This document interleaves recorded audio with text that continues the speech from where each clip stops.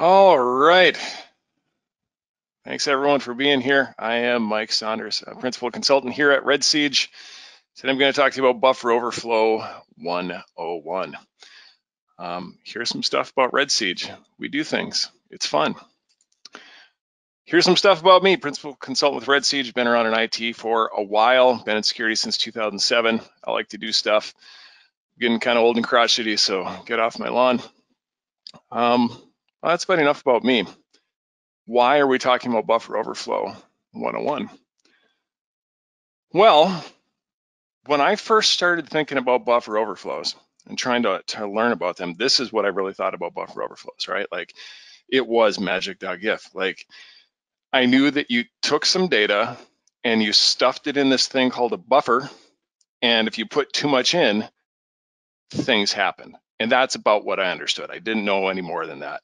And I wanted to know more about how it worked. But was really intimidated by it and didn't know how to get started. And so when I started going through, when I did my OSCP is when I really started to learn this stuff. Started digging into the resources they had, started doing a lot more searching and just getting over that fear of like, oh, buffer overflows are just make my brain hurt and I don't know where to go. So I started researching, working through it, and the more I did, it became demystified. And I am by no means an expert at this, but I'm going to walk you through some of the stuff that I learned that'll help you understand a basic buffer overflow. But to do that, I do need to give you some assumptions, lay out some assumptions for buffer overflows here. We're dealing with 32-bit x86 architecture. This isn't 64-bit. We're dealing with stack-based buffer overflows, the kind where we overwrite the return address, and that's it. There's no SEH here. There's no egg hunters. We're not doing more advanced things. There are no stack canaries. There's no depth. There's no ASLR protections. We're not doing ROP chains here. This is the very basic 101 level buffer overflow. Excuse me. So with those assumptions in mind, what we might need to do for some of you is to define what is a buffer overflow. So we've got a buffer overflow. What is it? That's great. This is not a buffer overflow. SubT's tweet was gold, and I was glad I saved this before it got deleted. But this is not a buffalo overflow. A buffer overflow is when a program incorrectly allows writing more data into a space in memory called a buffer than it had previously allocated. And when we write more data into that buffer, then we overwrite adjacent memory locations. That's what a buffer overflow is at the most basic. Let's say you set up a buffer in memory and you allocate 100 bytes. If you then write in 200 bytes of data, you filled up your first 100 bytes that you allocated for your buffer, the next 100 bytes overwrote an adjacent memory location. That is buffer overflow at its most basic. We're going to talk about how to do that and how to actually weaponize that. So to do that, we need to talk about a few things. One of the things we need to talk about is the stack. The stack is this memory structure within your computer. You can think of it as a place that stores data in contiguous blocks, and it's a temporary storage location that's in the RAM in your computer. We typically use the stack to do things like storing local data about an application, parameter values, so variables, and return addresses, which will become very important here in a little bit. The stack is a last in, first out data structure. So if you think of like a stack of plates that you see when you're at a buffet, you keep loading plates in. If you want to get to the 5th plate down, you have to take the 4 plates that are on top of that off, right? So the last one that went on is the one that's on the top of the stack. That's the first one to come out. That's how the stack operates. I find it's helpful to look at the stack from a visual perspective. So I've got some diagrams here that I adapted from probably Wikipedia. And Yeah, indeed, Wikipedia. So this is a stack. So if you look in here, and I don't know if you guys can see my mouse or not, I'm trying to point it out for you here. Jaycon, are you guys seeing my mouse when I'm moving it around here? Yes, all right. So we have our stack. This entire space here is the stack.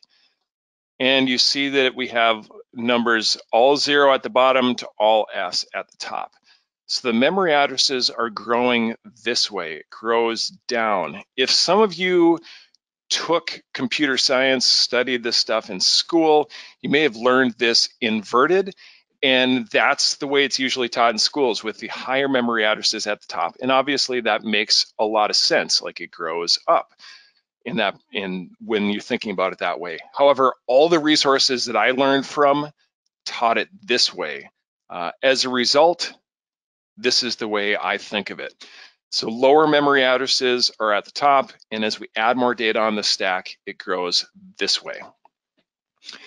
So let's say in our stack, we have a program, just a simple program. This program has one function that stores a variable called foo.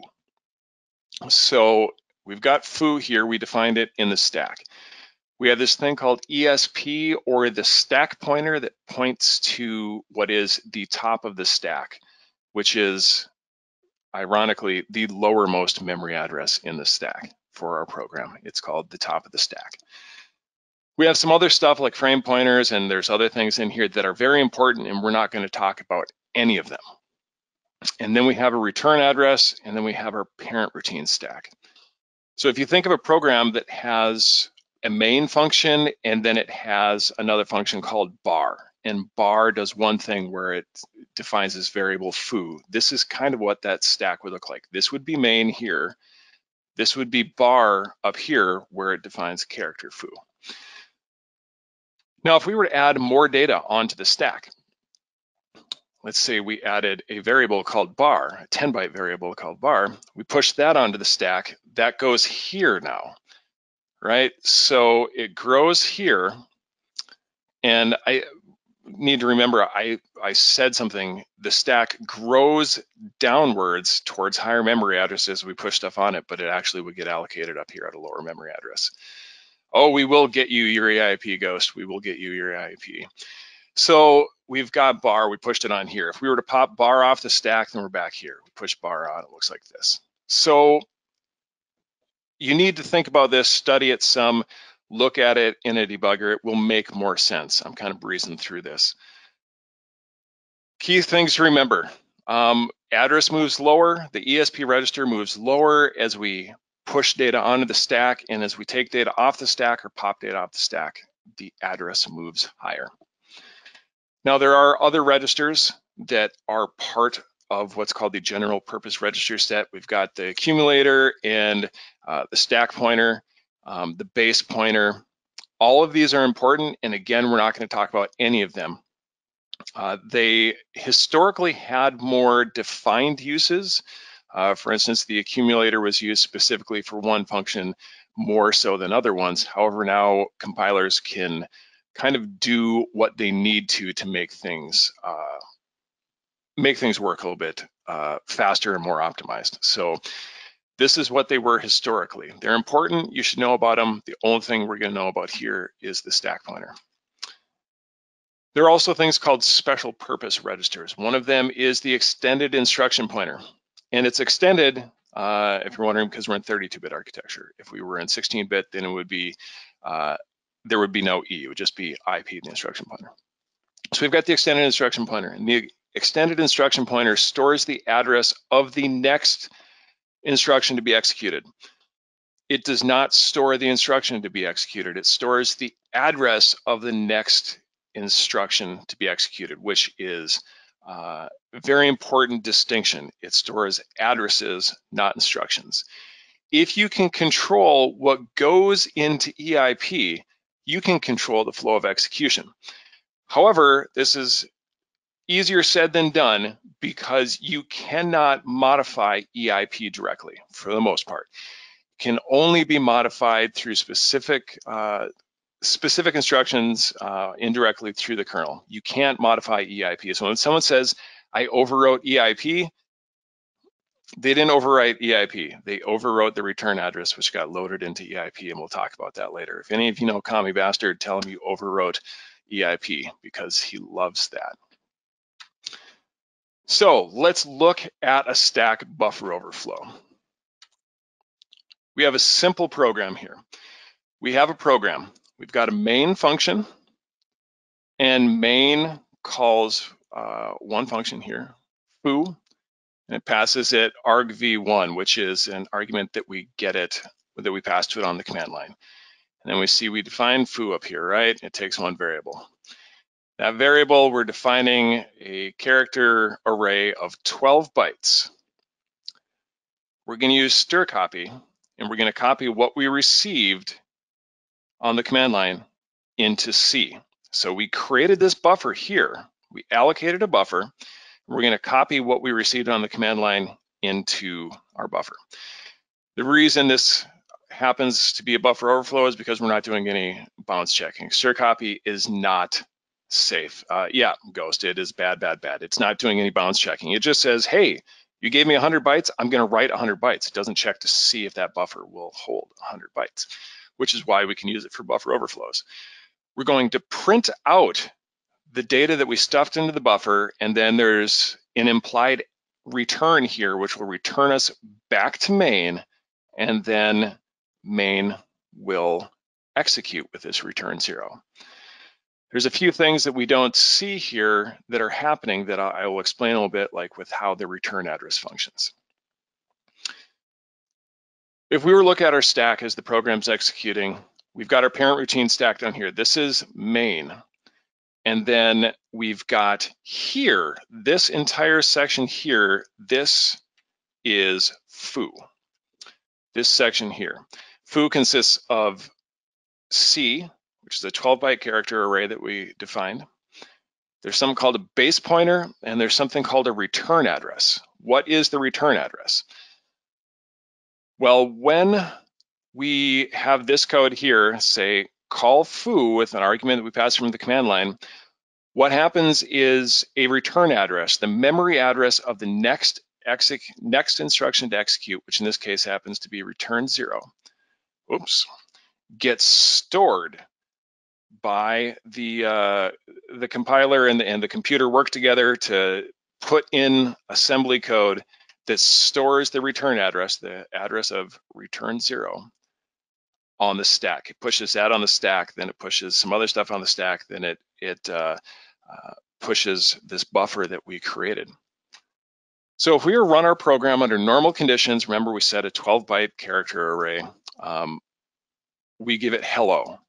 It prints out hello and it exits. Nothing bad happened.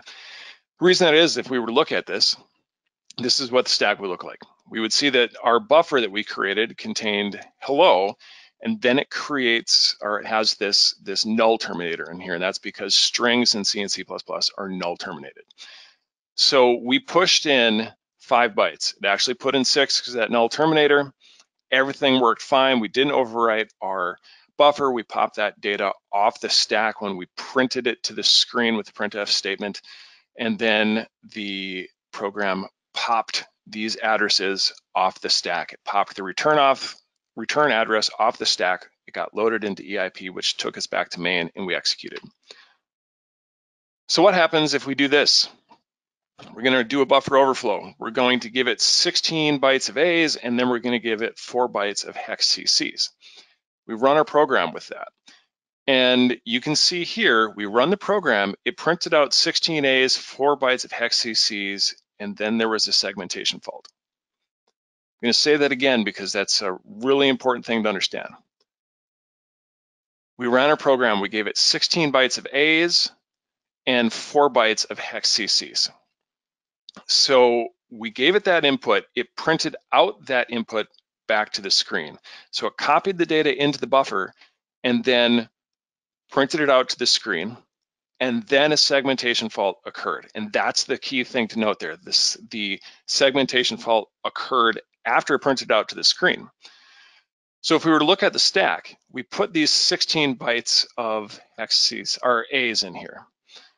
The location where our return address should be was overwritten with hex CCs. So now, after it's printed out to the screen, the computer tries to load the return address into EIP. So it reads this address, pops it off the stack. And now EIP is going to be CC, CC, CC, CC, which is not a valid location in memory where our program lives. So the computer doesn't know what to do for the next instruction. It's like, hey, I went to this place, it doesn't exist, I have no instructions, it's segmentation faults. So that's the important thing to note. We overwrote the location where the return address is stored. And someone mentioned, should that not have the null byte? Yes, it should be. I'm just trying to make things overly simplified here. We've got our hex CCs in here where the return address should be. And as a result, EIP was loaded with that return address, which doesn't point to a valid location in memory. Segmentation fault occurs. How can we weaponize this? Well, I've got some demos. I'm not going to do any live demos here, but I got some videos for you. So in this video, you're going to look at a program. Actually, you know what? Let me back up. Before I go through this, I do have links for this at the end of the slides. I'm going to be using a program called VulnServer. VulnServer is written by a guy named Stephen Bradshaw. And the purpose of VulnServer is to help you understand buffer overflows. It's an intentionally vulnerable program. The way it works is similar to the way that a web server works, in that you connect to it on a port, you give it a verb. So just like a web server, you connect to it and you say get, and then you give it something that you want to get, right? Like get space slash win space HTTP slash 1.1. Hit enter, and then when you hit enter, it sends a carriage return line feed to the server, which tells the server, hey, I'm done sending input, you can process it. In a similar fashion, VulnServer has a set of commands. One of them is the trun command. So if you want to give it the trun command, you say trun space period, and everything after the period becomes the input that we're going to work with in our program. So trun space period tells VulnServer, I have a command for you, you're going to run trun, and here's the data that you're going to process. So that's how this program works. So I've got some Python code, and the Python code is also linked for you at the end of the slide. So you can go to my GitHub, grab this stuff, and run through this on your own machine. So let's press play here. So I've got a Python script that I've set up. It's really simple. We're going to fuzz the input length, meaning the amount of data that we're feeding to the trun command. We set up a counter, we set up an empty buffer in our Python program here. And what we're going to do is we're going to do a loop, and we're going to add a number of A's and add trun space period plus our A's into the buffer, then increase our counter so we add more A's the next time through, and we keep looping through, and then we send that data. Once we've built our buffer up with all of our strings, we send all our strings to the server. So we're going to use a simple socket code to send it to the server. We're going to see what happens. Now, gotta remember which video. All right, so I have the immunity debugger here working, and you can see I'm loaded, I'm attached to VulnServer. The window you're looking at right now is the actual code for the application. These are those registers that we talked about. You can see EAX and ESP and EIP. EIP is pointing to a location in NTDLL right now. So that's where the next execution or the next instruction to execute happens. What you're seeing me scroll through now is actually the stack. So this is data for the program. So very simple here. This is part of the VulnServer program loaded in memory. We're looking through the stack. So we're going to run our Python script. We're going to start sending those strings to the server. And we send our strings, and it keeps coming back trun complete. all the way up to 1900 bytes. But when we send 2100 bytes, we do not get a trun complete back. If we look in immunity, we see it's paused, and we see access violation when executing 41, 41, 41, 41, 41. Those 41s are the ASCII representation of A's. So we see here EAX contains our full command. ESP, the stack pointer, is pointing to a location that starts or that is filled with a bunch of A's. And we see that EIP is 41, 41, 41, 41, which we know is a bunch of A's, right? So we know that we filled up the buffer. We ended up overwriting the location where the return address lives in the stack with A's. So at this point, we know it's possible to overwrite the return address, but we don't know more than that. We need to hone in on getting exactly how much data do we need to overwrite that return address. So key points to remember: we broke somewhere between 1900 and 2100 bytes of input. We know that EIP was 41s, which were the A's that we put in. So the way we find out about exactly how much memory we need before we can overwrite the return address, various ways to do it. I go through something in the slides that you download. There's a section on what's called a binary tree method that I'm not going to go through here just because of time, but the binary tree method would also work, just takes longer. Pattern create is a Metasploit utility that will create a non-repeating pattern of strings or a string pattern of characters up to about 20,000 bytes, I think. I'm not quite sure where it is. But here I'm giving it the command pattern create -L 2500. It'll create a pattern that's 2,500 bytes in length that does not repeat. So this will become important here in a little bit. So I've got another Python script. I've run that command to generate my pattern. So instead of creating a loop like I did before, I'm just going to have my buffer is trun space period. I am going to append that output from pattern create onto my buffer, and then I'm going to send it to the server. We're going to see what happens.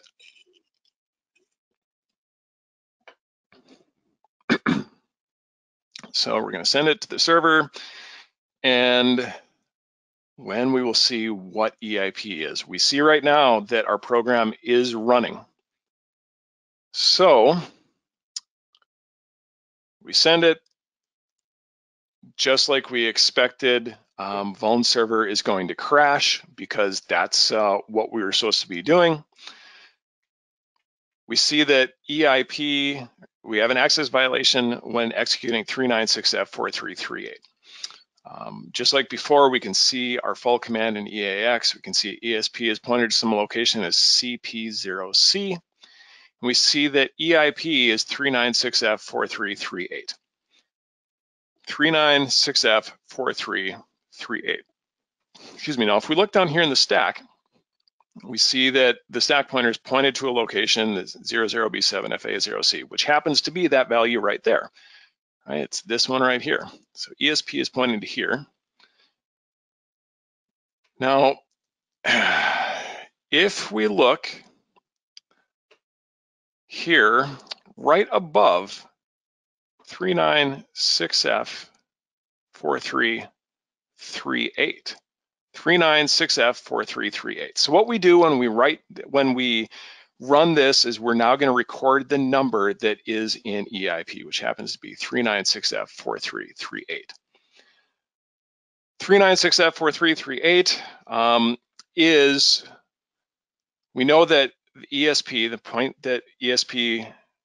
the address that ESP is pointing to starts with CP0C. That buffer location is CP0C. We know that this is 396F4338, which is 8C09. Now, I should have called it out when you were looking at the video, but I wonder if we can do this without really screwing it up.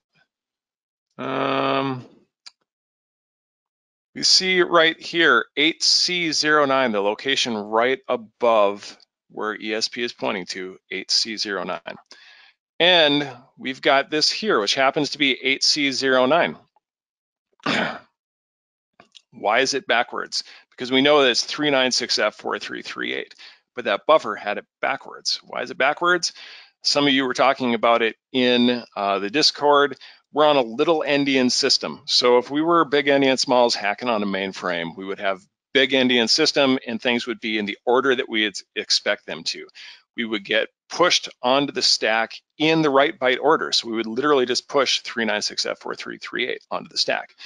But we're on a little endian system. So we have to push our data in backwards, which is then 38436F39. That's what got pushed onto the stack. I know this is going kind of fast. You'll have a chance to review all of this later on your own. And I assure you, it'll make a lot more sense as you start going through it. So we wrote down 396F4338. We fed it to pattern creates complement, which is pattern offset.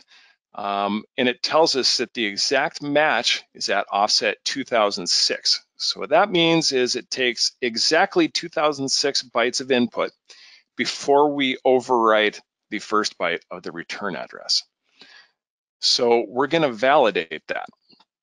We're going to do it by sending 2006 A's, then we're going to send 4 B's, and then we're going to send 50 C's. And if we are correct about our offset, EIP will be 42, 42, 42, 42, which is B, a capital B. So got another Python script here that does exactly that. We've got our buffer. We're going to fill it full of trun space period with 2006 A's, 4 B's, and 50 C's. So let's see what happens when we run this.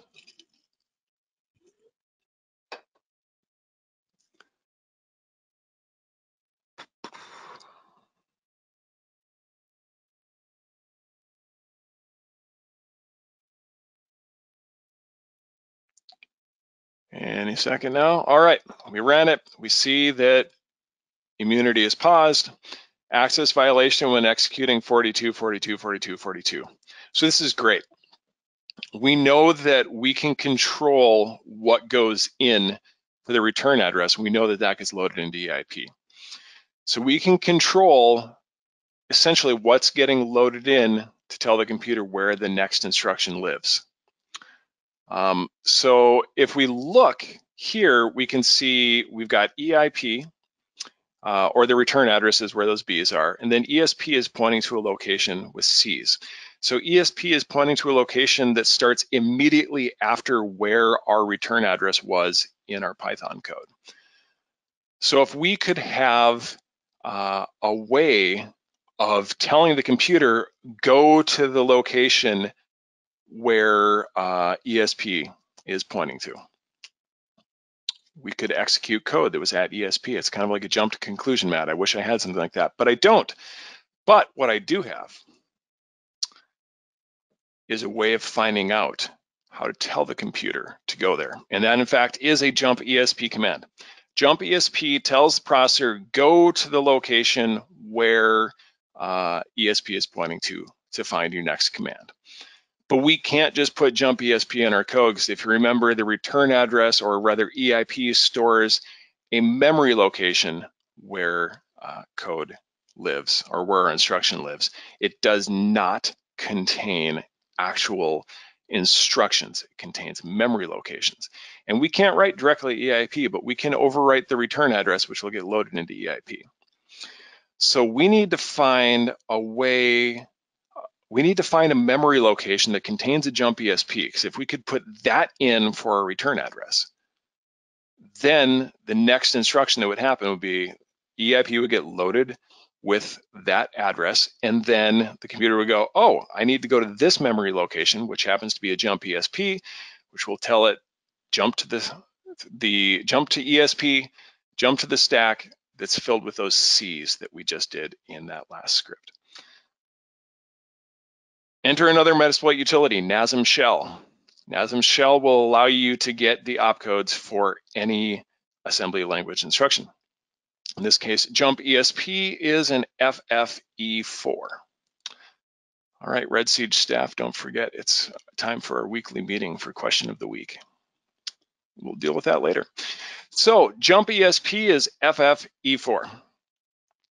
So what do we do with FFE4? Can we put FFE4 into the location where our return address is? Yes, we can. We can put FFE4 into that location. However, that is now going to be looking at memory location FFE4, not looking at an instruction or memory location that contains FFE4, because we can't put instructions into the return address. We can only put memory addresses into the return address. So we need to find a return address. Some of you were talking about Mona earlier. We're going to look at Mona now. Mona is a Python script written by Peter Van Eekhout, I think his name is, Corland coder. And Mona allows you to do a bunch of great things with searching in memory with immunity. So we're going to take a look at that. Got another demo for you here. So we have Vuln server loaded right now, and I'm going to run bang Mona modules. And this lists a bunch of modules. Modules are code that is loaded with our program. DLLs, for instance. There's a bunch of information here. You see ASLR. None of the modules that are loaded with this program are ASLR protected. I just showed you that some of them are OS DLLs and some are not. The two that are not are vuln server related, right? So we've got vulnserver.exe itself and then essfunc.dll. And over here, we've got some memory addresses, the base address, the top, and the size. So there's some various pieces of information about here, about this program that we can get from Mona. It tells us which modules are loaded, so various things like if we need to speak on the network, we're going to need to have network-related DLLs. If we wanted to do graphics, we need to have graphics DLLs. And then vuln server happens to load its own essfunc.dll. Nothing here is protected by ASLR, so we don't have to worry about that today. So how do we find an FFE4? We know how to load Mona now. We know how to find modules. Well, first we need to find out where's a good place to look for an FFE4, to look for a jump ESP. We could use any of these OS DLLs, right? All of these are loaded. The problem with using an OS DLL is that memory addresses associated with instructions, and remember this is Buffer Overflow 101, so there's none of these ASLR stuff happening, are going to happen at fixed locations. But those fixed locations are specific to the service pack that you have and sometimes the patch level. So for instance, if I find a jump ESP in my user32.dll and I'm running Windows XP Service Pack 3 English edition and Ghost or Injection are running Windows XP Service Pack 3 French, the return address, the location of an FFE4 or a jump ESP may be in a different location on their computer than my computer. Now that's not a problem. It just means that now I need to figure out which target I'm looking at so that I can find the right location on their computer versus mine. So if you've ever used Metasploit and you need to specify your target sometimes, like which computer or which operating system you're targeting, the reason you have to do that is so that it knows which return address to supply with the payload. But we have one here that's bundled with the program. essfunc.dll is part of vuln server. So it's going to be loaded with vuln server every time. And as long as we're looking at vuln server 1.0 on any computer, it should be the exact same location for all of us, where all of us could be running this on different versions of Windows, and these addresses would be different. The address of an FFE4, a jump ESP, and essfunc.dll should be the same, provided there is no ASLR in place. So let's find that. We're going to use another Mona module, or another Mona command. This one is Mona find. So we're going to run Mona find. We're going to search for an FFE4, and we're going to search for it within essfunc.dll. And when we run that, it gives us a bunch of information. It tells us here's these various memory locations, and that all contain a jump ESP. Some of them are page, execute, read. Some of them are actually, they're all page execute read, so we should be able to execute from any of these locations. None of them are ASLR. We've got a bunch of different addresses here. Any of these should work. So what we can do is grab any one of these. I'm going to use the first one, 6250.11af, but you should be able to use any of these return addresses within the exploit, and it should work. So let's take a look at that, see if it actually does. We're going to put together a payload here. And there's a lot more that goes into this, like bad characters and stuff, and we'll talk about that a little bit. So we've got our buffer here, trun space period. I generated some shell code that would pop calc. That's not actually what I'm going to do, but that's what it shows here, the shell code for popping calc. Now, if I can pause this right here, running MSF Venom to generate our shell code on a Windows platform, x86. I'm going to do a Windows exec, so I'm going to use command.exe, calc.exe. Exit func equals thread, which we'll talk about in a little bit. I'm going to encode my shell code, and I'm going to tell it to ignore bad characters. Here we've got carriage return line feed and the null terminator. Because remember, strings are null terminated, and we know that we have to send a carriage return line feed to tell the server that we are no longer sending data. We're done, and it can process our payload that we've sent it. There are other bad characters, and there's a way that you go about fuzzing for those that I'm not going into, but some of the links that I'm talking about that I give you later on in the slides will talk about that. But bad characters are things that will cause the program to break. In our case, if we were to send a null terminator somewhere in our payload, the computer on the remote end running Vuln server would look at it and go, oh, hey, it's the end of the input, and everything past that we sent would get dropped. So we don't want to send that. We also don't want to send a carriage return line feed because we know that that has a special meaning to the server. There may be other characters that you have to deal with. These are all we're going to have to deal with here.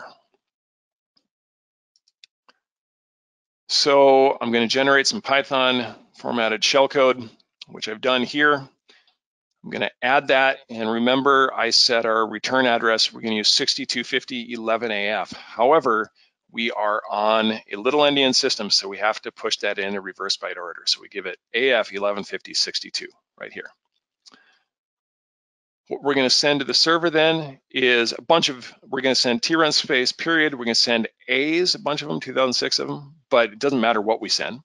I'm going to put in our return address, then a few hex 90s, which are NOPs or no ops. We're going to send 8 of them, and then we're going to send our shellcode. Now, I ran that, I sent it, and this popped up. That's the payload that I chose. And the reason that I chose this, because honestly, this is kind of how I felt the first time that I actually went through this process on my own without getting help from someone else, without Googling what I needed to do. I took the things that I had learned and went through and actually fuzzed a program, figured out all these things, and created an exploit for it, and it worked, and that's how I felt. So that's why I chose that instead of popping calc. Did want to point out one thing. We see here that Vuln server is still running. Vuln server is still running. Every other time it broke before, so Vuln server is still running. That's an important thing to note. And I told you that I put in I put 8 of these 90s, these no ops, hex 90s, and then my shellcode. So another important thing to note here. Oh, hey, thanks, Flash Player. No, I don't want to update in the middle of this thing.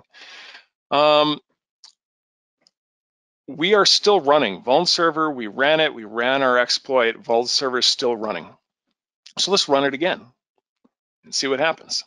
And hey, it worked. It's still running. Let's run it again. And it's still running. We can see it's still running over here. Why is it still running? Well, the reason it's still running is when we generated our shellcode with MSF Venom, one of the things that I gave it was the command exit func equals thread. there's thread and process. And thread means spin up a new thread so that we can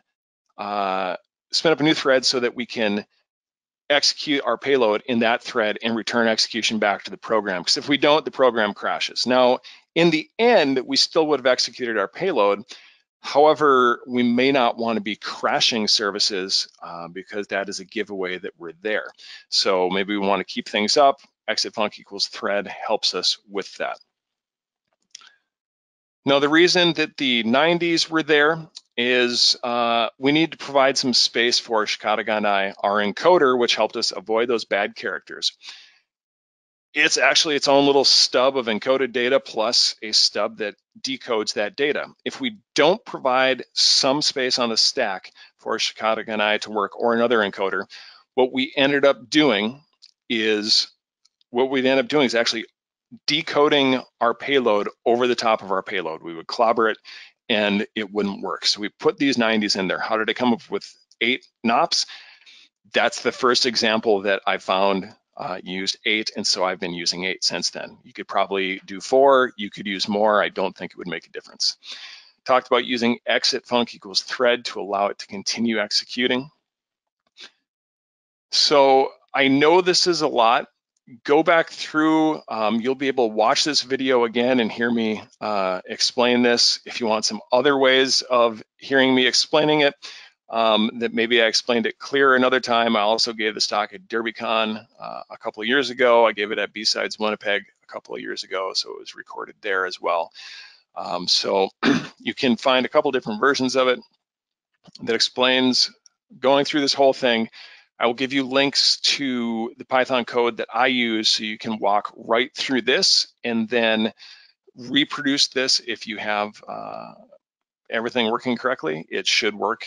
If your system's running right, it'll work for you out of the box. But that's great. Okay, you figured out Vuln Server. Now what? That doesn't give you much. Well, there's other programs out there. Exploit Database is a great resource. Back during a specific period of time, there was a lot of buffer overflows and these stack-based buffer overflows. So think before Windows XP started implementing ASLR is when you started having more protections. But there's a lot of programs out there, like this MiniShare 1.4.1 has a remote buffer overflow that works almost exactly like this program in Vuln Server. Almost exactly the same. You could fuzz it almost exactly the same way. You just need to change the command, the socket that you're connecting to. There's a little bit more to it, but not much. The reason I call this out is you can download this vulnerable version of MiniShare, and then you could run it on your test machine and you could fuzz it. And there are other programs out there. This is just one of them. Search for Buffer Overflow on Exploit Database. 32-bit FTP, another one to test. Yep, there's a bunch of them. There's a ton of MP3 players that came out back around this same time, the early 2000s, that had vulnerabilities with M3U playlists. So that one you're not generating a payload that connects to a socket, you're generating a file that gets read in. So it's a little bit different, and it might be an interesting challenge just to learn how to do that. But there are lots of them out there that you can practice with. I do want to give some credits to where it's due. Of course, Stephen Bradshaw for writing Vuln Server. I mentioned Corlan Coder for the Mona modules. Ron Bose, and actually, I don't know if I linked to where Mona is. If I don't link it, JCon, just remind me, and we'll get that added to the deck.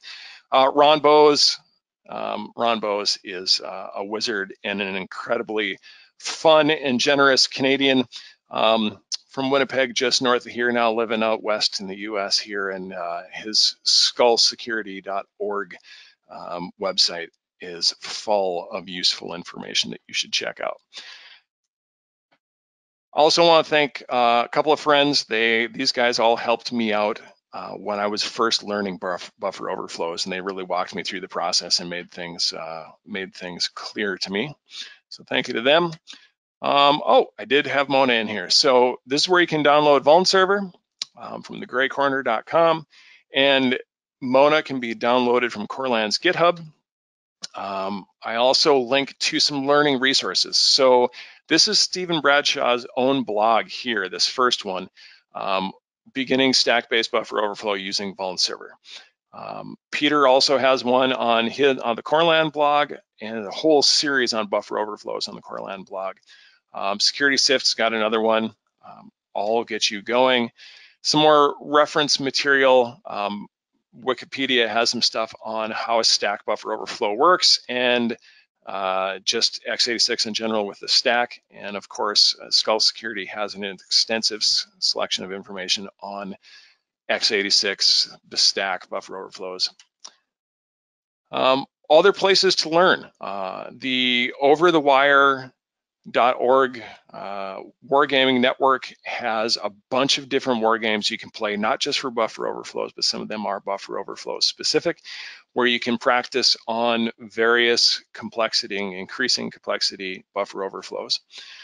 VulnHub has a bunch of VMs that you can download that have buffer overflows in them. There are some in Hack the Box, plus Hack the Box, another just great place to go learn and practice various security exploits. There's me. I wish JCon wanted to cut out the fish here. This is part of a big fish. It was fun. It was a lot of fun to catch. So you just get me without the fish. If you have any questions, you can reach out to me directly, Mike@redsiege.com. I'm Hardwater Hacker on Twitter.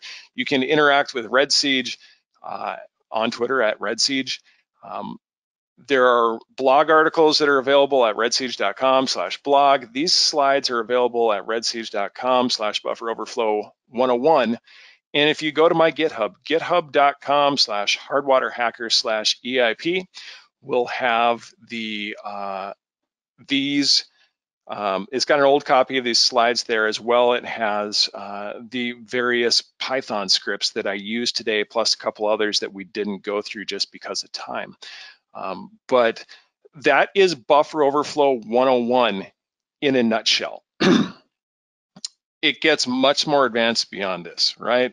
The next thing after you do this, and you do this a few times, and you start looking at things like SCH overwrites, and you start looking at egg hunter exploits, and then you start figuring about memory protections, DEP and ASLR, and then eventually we get into things like ROP gadgets. And I'm going to be honest with you, I am not a wizard at buffer overflows. Writing things like ROP gadgets makes my mind hurt. Someone on Twitter yesterday was like, buffer overflow makes their mind hurt. And I was like, me too, man, me too. Like, it makes my mind hurt sometimes, even when I'm trying to explain this talk. So there's a lot to learn. But the point is that I wanted you to learn that it's something that's accessible. It's giving you a starting point to help you understand. If you go no further than this, you now know at a most basic how a buffer overflow works, which will allow you to better understand when you're reading about a threat in your job. Maybe you got to figure out, what's the impact, what's the severity, how do we protect against this? This gives you a better idea of how it works.